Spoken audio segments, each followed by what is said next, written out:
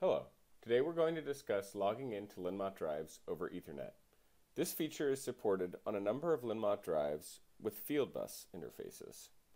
Although logging in via RS-232 is preferred as it provides a more reliable connection, logging in over Ethernet can be a convenient way to access the information on the drives on your network. To begin, we're going to go to our computer's Network and Sharing Center.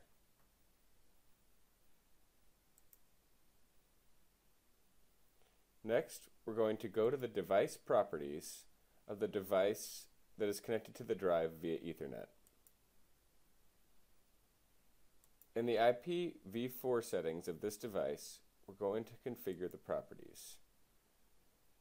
We're going to select the computer's IP address and make sure it's on the same network as the LinMot drive. By default, LinMot drives are on the 192.168.1 network. A subnet mask of 255.255.255.0 is recommended.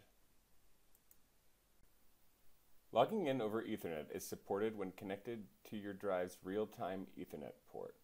By default, the last digit of the IP address is set via the S1 and S2 hex switches on the drive.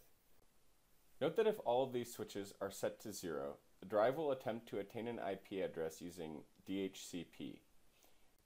If no servers respond on the network, it will automatically assign itself an address using IPv4 link local addressing, known as APIPA on Windows.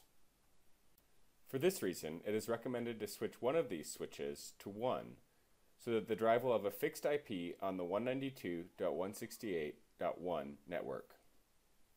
Consult your drive's installation guide for more information.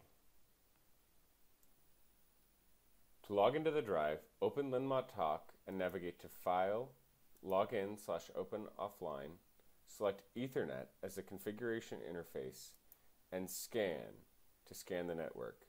Make sure that the interface that is connected to your LinMot drive is selected and hit Continue. If you see the drive that you're attempting to connect to, you can hit Login All to log into all drives on the network. Note that this method can be used to log into multiple drives at once. If you'd like to specify the IP address of your drive, you can do so in the Ethernet IP settings. By default, the IP address is set via the S1 and S2 hex switches, as I mentioned before. However, if you like, you can select static by IP configuration in order to determine the IP address with these parameters. DHCP is also available. If you change the drive's IP address, the firmware must be restarted for these changes to take effect. LinMot Talk will still be searching for the drive at its old IP address, so you must log in again using the steps outlined earlier.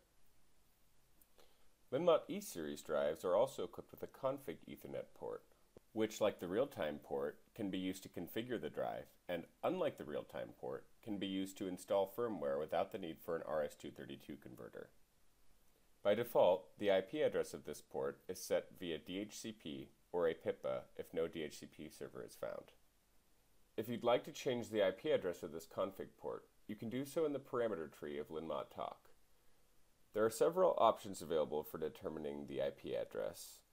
If you'd like to do it via parameter selection, you can select Use Static IP Address and enter the IP address, netmask, and gateway using these parameters here. If you're having trouble logging in over Ethernet, there are a few troubleshooting steps you can take. If you know the IP address of the drive, you can use Windows command prompt to attempt to ping it. I'm going to attempt to ping a drive that I know is at the IP address 192.168.1.5.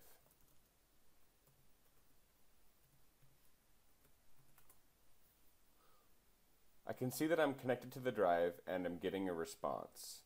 If I'm still having trouble logging into the drive, there may be issues with my firewall settings. The firewall settings can be found in Windows Control Panel. Go to Allow an app through Windows Firewall, find LinMot Talk, and make sure it is allowed access to all network types. Then attempt to log into the drive once more. If you're using an Allen Bradley PLC and have links installed, you can use RS links to scan your network to see if you see the drive. This can be useful if you're not sure what the IP address of the drive is. If you aren't able to get the drive to show up, try connecting it directly to your computer, bypassing everything else on your network. If you're still having trouble logging into your drive, you can contact the party through whom you purchased your drive or LinMot directly for support. Thanks for watching.